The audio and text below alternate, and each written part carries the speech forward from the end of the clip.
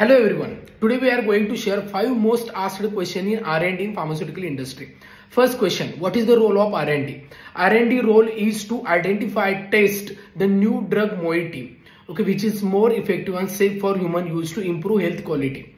Next question, what are the guidelines used in the R&D? First guideline, ICH GCP E6 guidelines, then CGMP guidelines, then good laboratory practice guidelines. Next question, what are the phases in the R&D? So first phase is the early drug discovery, then preclinical phase, then clinical phase, then regulatory approval. Next question, what is the role of regulatory in R&D?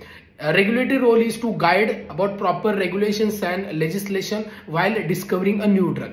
Next question, what is the use of clinical trials in the R&D? The role of clinical trial is to give roadmap while discovering a new drug. Thank you.